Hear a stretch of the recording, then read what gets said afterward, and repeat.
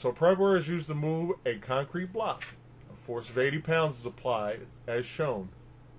So it's 4 inches from the fulcrum, 80 pounds. So I want you to think of that fulcrum or that balance point as an equal sign. Okay?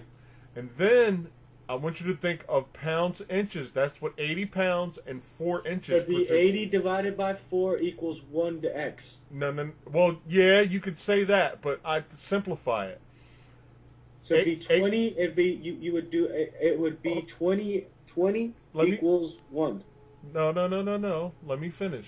Okay. Think of the fulcrum as an equal sign. All right, and what we have to do is balance an equation. 80 times 4 is 320 foot-pounds. Okay. All right, so if we're going to move the tipping force is going to produce, if we have 1 inch and we're trying to get to 320, then C is the answer. Because 320 times 1 is 320 foot-pounds, and 80 times 4 is 320 foot-pounds. So 80 times 4 would be 320. You said foot-pounds. Foot-pounds. Yes, right? That's how we think. That's how we think of it mechanically. And then it'd be 1, and the square is x, right? The square is 3. Yeah, x. So yeah, that makes sense too. But define x in that case. You'll come up with 320, but you can take your time and do it if you like.